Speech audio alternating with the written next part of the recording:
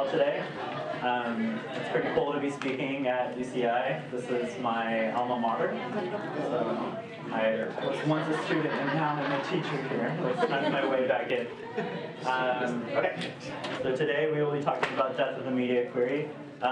From the title, I'm promising you much more than I can deliver, but we'll learn a bit about Flexbox and CSS Grid, and I've also bait and switched you with calc. It's in there, the slides are in there, but I think I'm going to skip a fair chunk of it.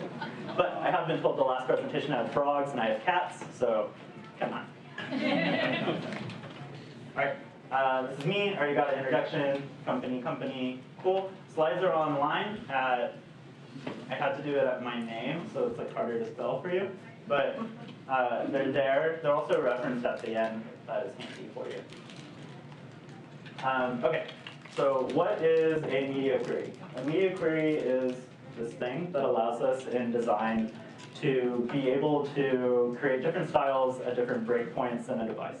So we see here a desktop version, and then eventually it'll snap into whether it's a tablet version or mobile or whatever else, and the designs all change. And in order to achieve this, you're writing separate styles for each version of the website, which can be tedious to update. And historically, we would do this with various measurements, like maybe percentages or these types of things, which can be a bit of a headache because 10% of spacing might look great on a desktop, but when you get down to a mobile device, to have 10% spacing on either side of your elements can be really clunky, or it's just an odd way to distribute space. Traditionally, or I think in like a very early time of thinking about media queries, we would think about it as desktop, tablet, mobile device. But as we all know, this isn't really relevant anymore because a mobile device can be quite small to a little bit bigger. If you flip it into landscape, you're dealing with like 600 pixels, which is this like odd middle ground where you're not at a tablet yet. And you get to a tablet, between a tablet and a desktop, yada, yada, yada. There's no real like proper breakpoint anymore. It's just this should look nice no matter where I'm moving my browser. Okay, so there will be no death of the media query today, unfortunately. But the concept here is that we're going to look at how to use Flexbox and how to use CSS Grid, and the slides are there for calc tucked away if you want to look at it, in an effort to create flexible design that will not require us to think so hard about our breakpoints, because the way space is being distributed or the way that we handle layout is much more elegant without us needing to be surgical and go in and think about each breakpoint per device. Okay, so I used to do a lot of primer with this talk on like, it's so hard to like learn new styling, which like fair enough it is, and if you're comfortable with Flexbox, you can get a ton done with it. If you are really curious about CSS Grid and both these things are kind of foreign to you, you can go down either route and you'll be able to achieve quite a bit. And then this image always reminds me of like maybe you're getting, like if you're working on a project and it's something that you inherited and there's 2,000 lines of styling already existing on it and you're doing like $100 like patch on it, it's not the time to go in and like rethink the framework and drop in Flexbox. And in my mind, these are like your clients calling you like Friday evening about to go to dinner and like, we got this great idea. So it's all like in pacing and thinking about how to learn bits of it and incorporate it into your work. It does save a tremendous amount of time if you are templating, if you are very comfortable with these things, Flexbox and CSS Grid. Okay.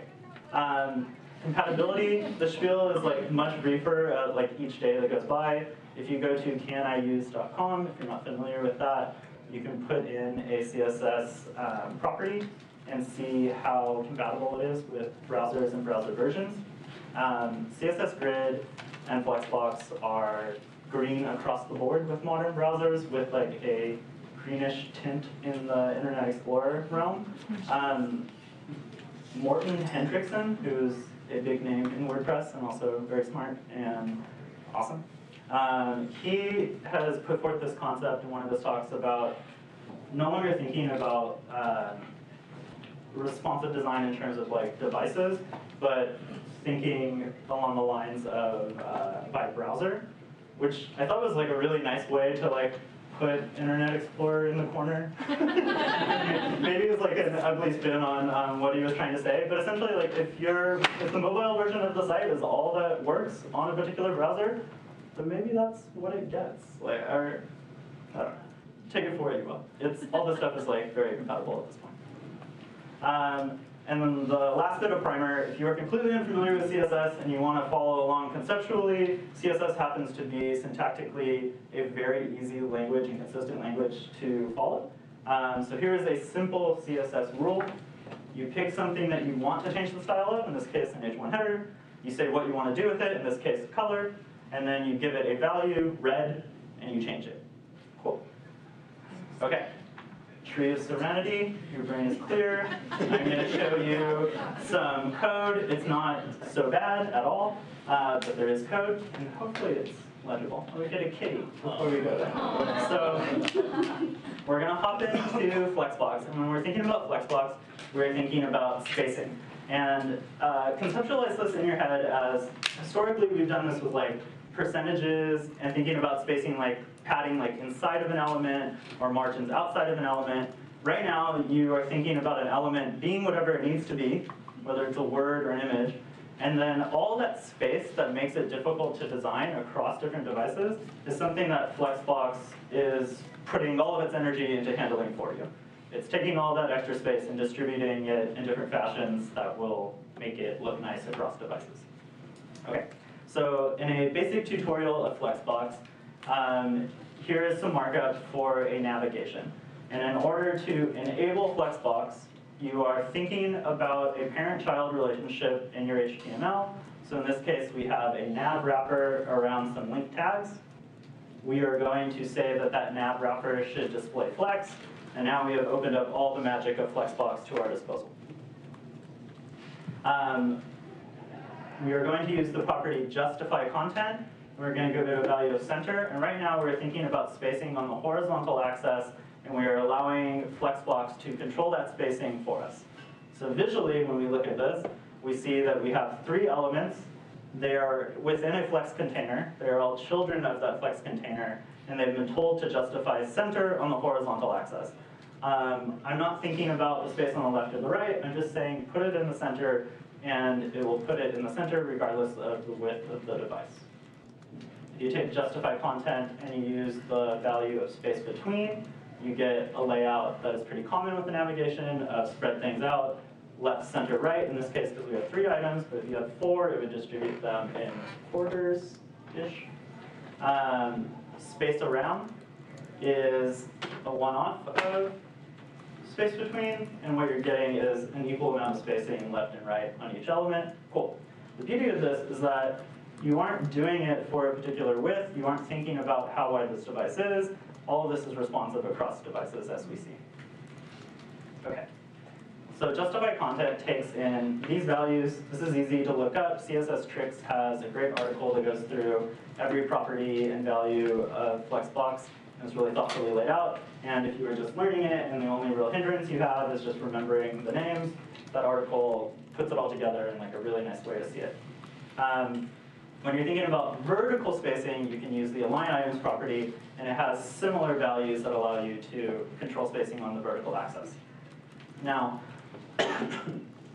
there are situations where these properties sort of do the inverse, which I'm not going to touch on for sake of this, but you always have the ability to control horizontal and vertical spacing. Okay, so here's a little chart from CSS Tricks on what align items is doing. Similar concept, top, bottom, center, stretch, which is pretty handy, cover all the space equally. And then baseline, I guarantee that if you're going from PSDs to creating something, a template, you are going to find a PSD that has different font sizes that are supposed to be lined up perfectly. And you won't think about it in any sort of discussion or thinking about scope or time, and all of a sudden you have to get those texts lined up with each other. Flexbox is the way to do it. Any other way to do it will drive you mad. Okay, so here is where I find myself using Flexbox a lot. When you are creating a template, and a lot of times when you're working with a content management system like WordPress, you're going to end up with these cards. And I'm envisioning a content type coming out, and I need to template it into this card consistently. So this particular content type, let's say it's a news article, it has a featured image, it has a title in red, has a little body text, has some sort of button call to action, and then another link on the bottom. Now, our first conception of Flexbox is just we can make a navigation, great. But there's no reason why we can't nest Flex containers or use Flex containers in more elaborate ways to control spacing with content like this that's coming from the database in different formats to create layouts that are going to look really nice across devices. So what I do here is first I think about this and I grab it in a container everything, and then within that container I want to create 2 internal containers, and at this point I can use Flexbox to control spacing for me. I can say put one thing at the top, put one thing at the bottom. I also want both of these things to be centered. They're near the edge, but I want them to be in the middle of the card. Then I nest Flexbox and I will grab an additional element at the bottom of the page and I say split these 2 elements apart. So Flexbox can be really, really handy with layout. One other common problem that it solves is usually not dealing with one of these cards alone. You would have a set of them. A lot of times you get these like 3 columns across. And you end up in these situations where you have a little bit more text than you would on other cards. Flexbox align item center, or stretch, excuse me, will create equal height for all of these elements, and it does that. That's the default property for align items, so it consistently helps with layouts. Now, I hope that you can see this, but we start off with something small like a navigation. We think about like a piece, like a card, but what you can do when templating with Flexbox is really elaborate, and remember that all of this is holding across different devices. At some point, you're going to have things clunk up next to each other, and Flexbox actually has like a really easy means of like controlling your access. Originally, you're thinking about things on horizontal. You can stack things vertically, depending on what you need per device. But in terms of trying to deal with that headache from like 650 pixels up to a huge screen, this will be consistent for you. So when we're looking at a template like this, we can think about our logo and our tagline as one Flex container. We can move items to the bottom of that box. We can separate them out from each other. When we jump into our navigation, we can think of 2 separate items that we want to spread on opposite sides of that particular row of content. We can go into each of these elements and we can create space around on the left side, and we can center the item on the right side. For this image, I want to basically put that text in the bottom corner. I want a little bit of space on the left, which I could address with margin. The way that we use margin in Flexbox is a variant from CSS Grid, which has a different way of dealing with spacing, which we'll see, which is one of not a tremendous amount of nuances between the 2 of them. We'll get there. Cool. Tree of Serenity. Brief moment. I know everything about Flexbox. I already knew everything about Flexbox. Whatever. We're going deeper. Okay, grid. 2 times the kitty. Little did you know that the cat on the first slide and the cat on the Flexbox slide were actually siblings. Just kidding, sorry. Okay, CSS Grid. CSS Grid is super exciting. It allows you to make art online. You can do anything. What's really cool about CSS Grid is that the way that you can control a layout, an early conception of CSS Grid versus Flexbox is Flexbox really helps with your rows of content. And that can be a little bit of like a mental jump when you're still thinking about moving things on the vertical axis, but you're dealing with like a row of content that you're moving on a vertical axis. Flexbox actually has a great deal of ability to do things that span multiple rows. When you want variance within those rows, you can achieve it, but there are some headaches there. CSS Grid is great when you're thinking about a broader layout of several pieces that need to be spread out in a particular manner. Or if you want to create empty spacing, CSS Grid can handle that in a way that would either not be possible or quite difficult with Flexbox. So I show the art because it's exciting. All of these are from Jen Simmons' labs. She has like some really cool use cases for CSS Grid on the like aesthetic end of things. Okay, so So just like with Flexbox, we're going through the same formula, or we're taking a parent container from your HTML markup. It's going to have children. In order to enable the powers of CSS Grid, we're going to take our parent container, in this case a section tag, and we're going to say display grid. And now we have all the magic of CSS Grid at our disposal. Cool. So we're going to look at some basic grid examples. I'm changing up our markup a little bit to just be a wrapper with some children that have the alphabet A through F within them. And I am introducing a new property here of grid template columns. When we're thinking about grid, a simple way to conceptualize this is to think about a table. We're creating cells, columns, and rows. So right here, I'm saying give me 3 columns. Each column should be 100 pixels wide. Cool. So our first 3 elements pop into the top row. Each one is 100 pixels wide. And then our next 3 elements implicitly create the next row of the grid, and we get an additional 3 cells. Cool. What about this is magical? Okay.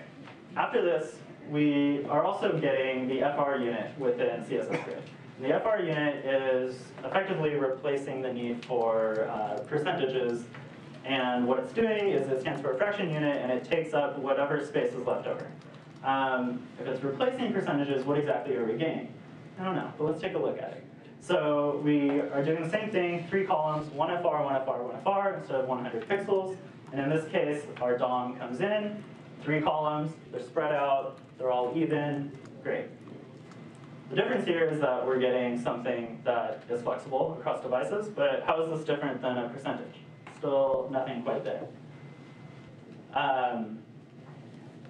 However, something that's kind of cool is that you can combine a static value with 1FR.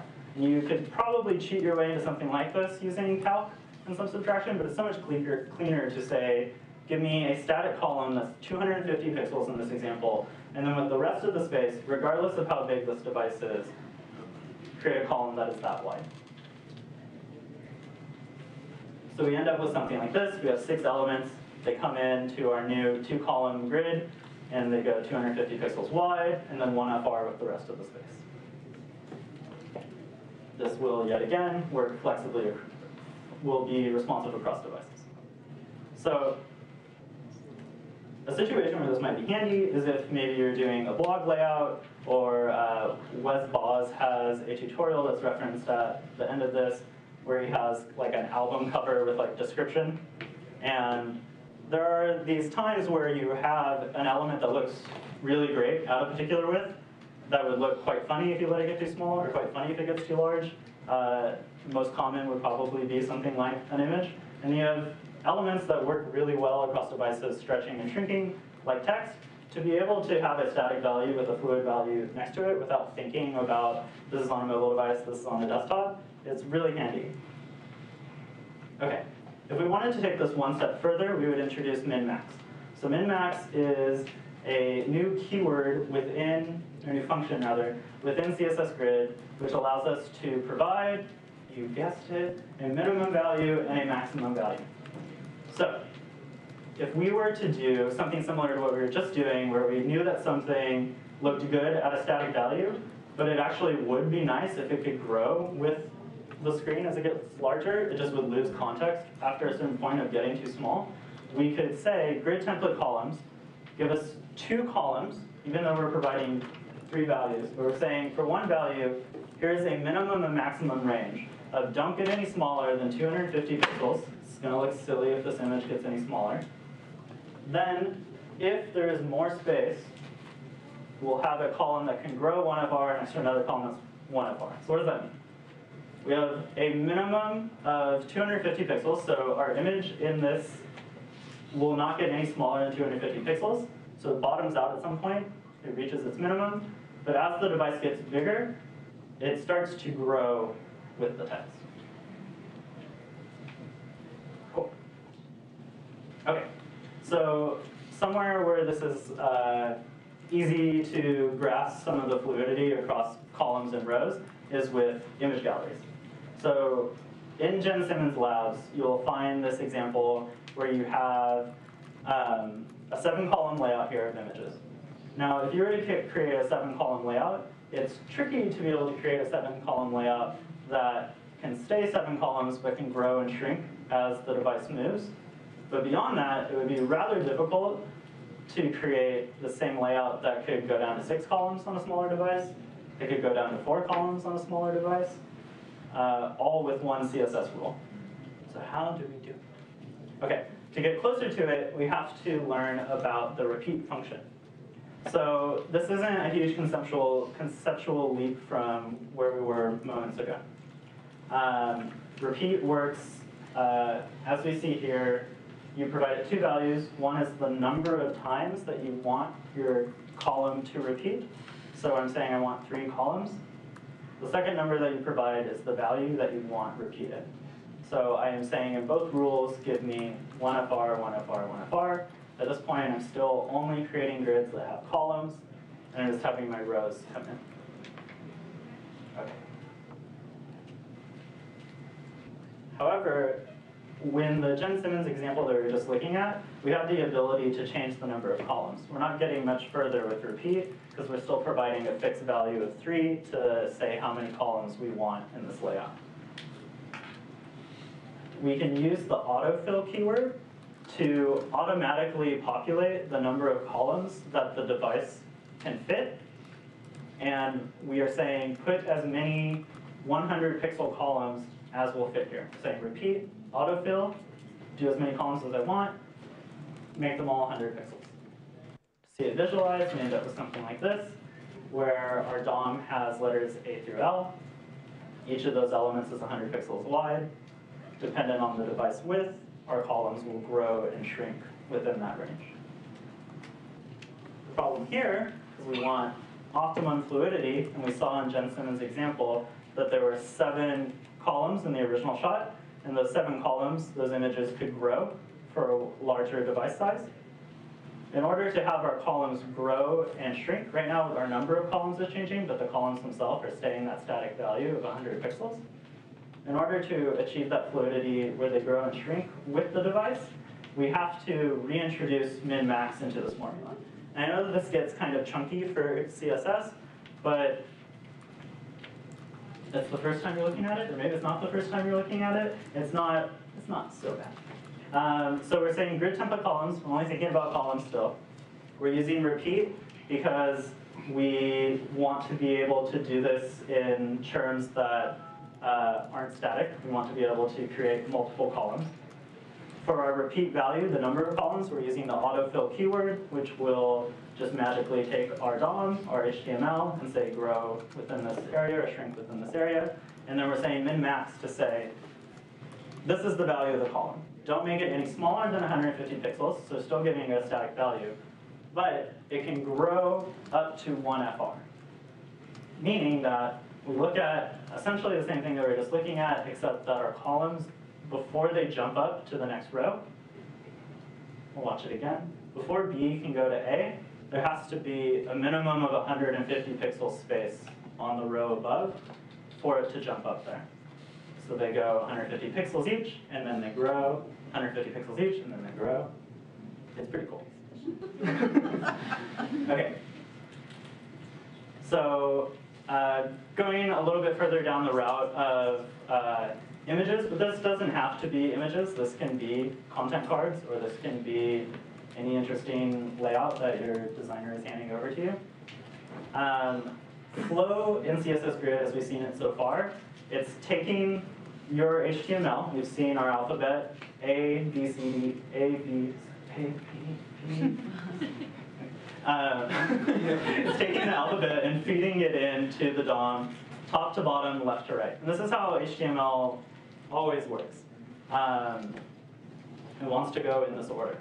However, if you have cells that are larger and you want to make a layout that's a little bit more complex, and your DOM doesn't happen to be fitting just perfectly. So in this example, we see A is big, and then we have B, C, D, and then ideally, E would be the same size as B, C, D.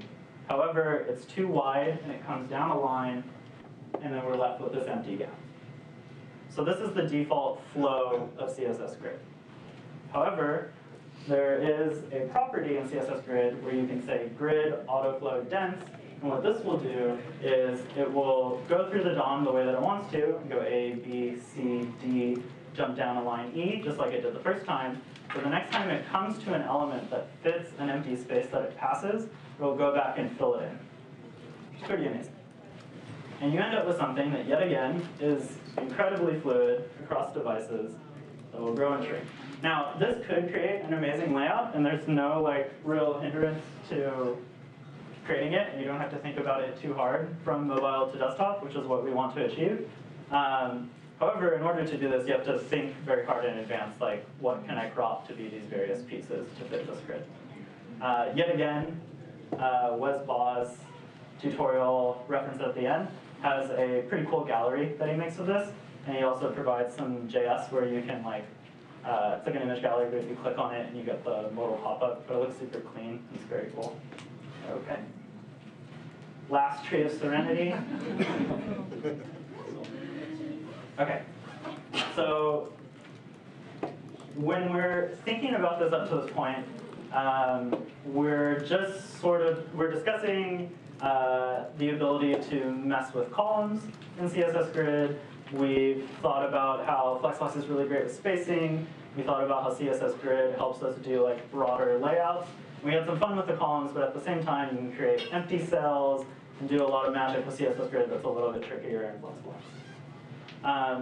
Something kind of amazing that CSS Grid can do gets enabled when you start using grid areas. Now, early conception of where we're going, and I know that this is painfully small, but the idea here is that in our left-hand column, we're looking at a desktop device. And it's not in terms of width, just in terms of layout. And we have our elements. So we have some sort of a logo at the top. We have a navigation. We have body. And then we have a sidebar, maybe. I think this is advertising. And then footer. It's like a reading test. Then we have our tablet layout where our pieces kind of come together. And then we have our mobile layout last. Actually, I did that completely backwards. Mobile is on the left. But the point is that our layout is changing across these devices. Now, just like we learned, not unique to CSS Grid, but just the way that HTML comes onto a page, it goes top to bottom, right? Whatever is first in your HTML, your header, and then some body paragraph, and then an image, it's going to go straight onto the page that way.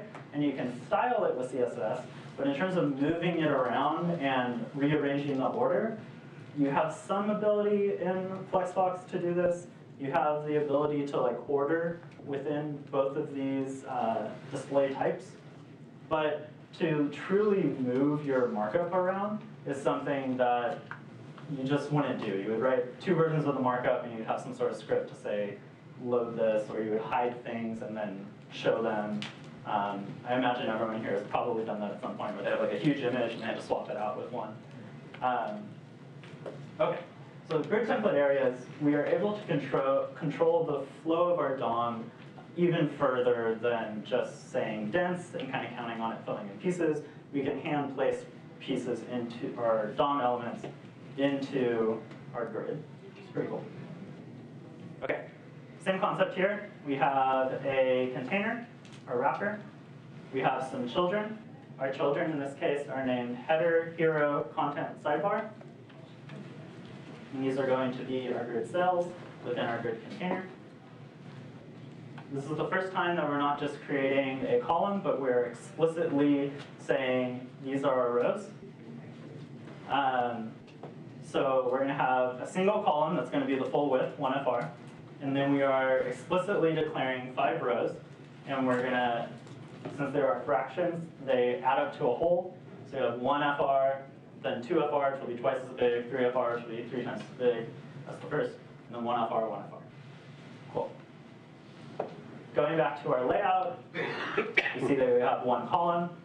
We have our row heights explicitly defined. And we have 5 cells in this grid. Cool. Our DOM is going to want to naturally flow in. Header, hero, content, sidebar, footer. Cool. What we want to do is assume that this is a mobile device. And we want to assume that on our desktop, we want to move some of these pieces around, just like we saw in that first slide of various layouts. So with grid template areas, you have the ability to name the cell regions within your grid. So in this case, we have 5 cells. And just for sake of example, they're all at this point called grid cell, grid cell, grid cell, grid cell, grid cell. You can stack them on top of each other. You get this visual representation of what your layout ends up looking like. Okay. Now to actually take advantage of this naming convention, we want to use names that make some sense, and we make up those names. So we say that we want our header to be first, our hero to be second, our content, our sidebar, our footer. Cool. At this point, we're just mimicking what the HTML markup is doing naturally. However, this is more explicitly saying where these pieces are going. We're telling in our CSS saying where in the layout they should go. We've named each of these cells something. We're saying in our CSS, take the element that has a class of header, put it in the grid area that I have named header. However, if we wanted to, we could say take the hero and put it in the grid area footer in our CSS, and it would put it in the grid area footer, and we could say take our footer and put it in the hero. Pretty nuts. Okay. So bringing media queries back into the mix here. If we were to take that same layout, 5 cells stacked on top of each other, and we were to say, now for a larger device, I want to create this layout that has 2 columns and 4 rows. So we'd end up with something like this. We now have 8 cells. We use grid template areas to come in, or naturally our HTML markup will fall into the first 5 cells. There are still those 3 additional cells because I have an explicit grid created that has 8 cells, 2 columns, 4 rows. What we can do from here is we can name our grid cells with grid template areas. And I have to account for 8 different cells on 4 rows. I'm going to give them the name. And what you can do is you can have a template area span across 2 cells. You can have it span across 2 rows if you want. So I can say header, header, and hero, hero. Content, sidebar. You can put it cells next to each other. Footer, footer. Now I have 5 DOM elements that are going to fill into these areas once I assign them those grid template area names. So I say that I want my header to go into header, which means that it will span the entirety of the header. I want my hero to go into hero. It'll span the 2nd row. Content, left side of the third row, sidebar, etc. See this visually. It's all mapped out in our CSS.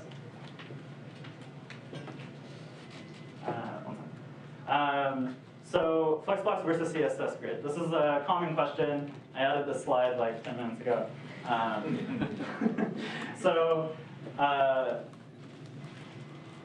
Wesboz does have a video in his free course that's like Flexbox versus CSS Grid, and he goes into 20 different examples. And I think they're like a little bit hard to follow. But the biggest takeaway is like an early conception of this is, yet again, Flexbox handles your rows, and CSS Grid handles like a broader layout. I do think for broader layout challenges, it's nice to use CSS Grid to conceptualize like where pieces should go, or to deal with something complicated like empty spacing, or if you want things to flow in a varied pattern across rows, which I'll touch on in a sec again, that CSS Grid has some advantages in that realm. Flexbox can do a lot of what CSS Grid is doing, and as we saw in that brief mock-up of that website, the Choices website, if you go row by row with content, which most like templates require unless you have like a really elaborate chunk of content to create from PSD to a template file, you can get away with using Flexbox for a lot of things, and it goes really smoothly, so if you're comfortable with that, use it. One variation between the two of them is that Grid has this thing called grid gap, which creates spaces between cells, while Flexbox has no such thing as Flexbox gap or Flex gap. So you have to bring in margin to create spacing around your elements.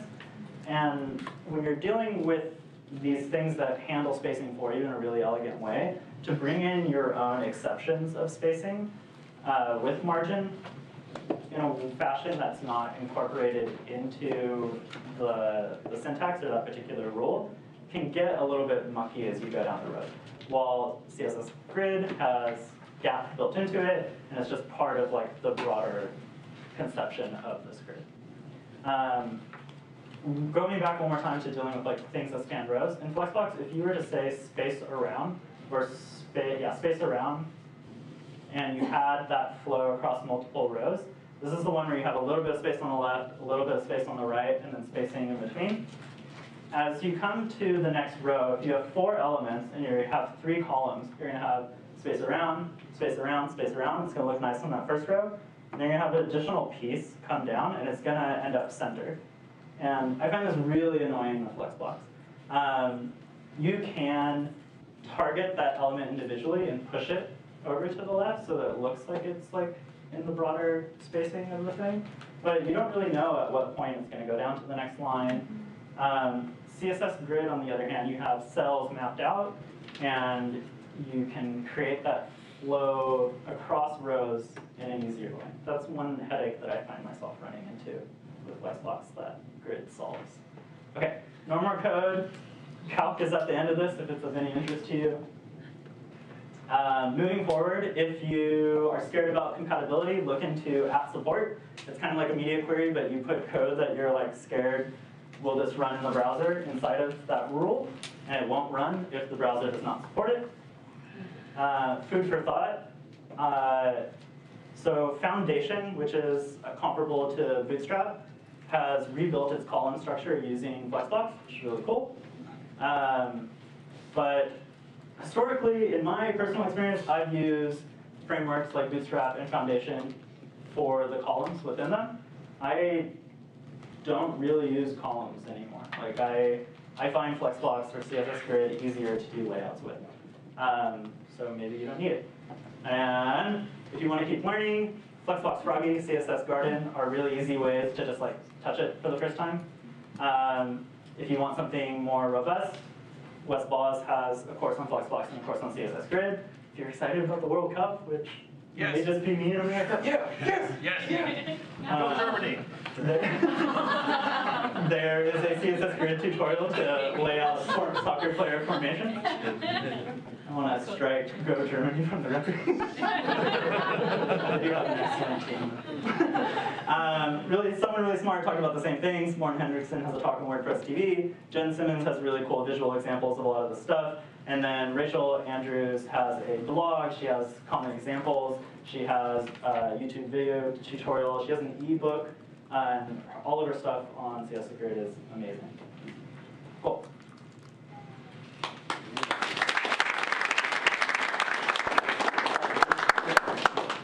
Where are your slides? My slides are at saiedabasi.com/WC.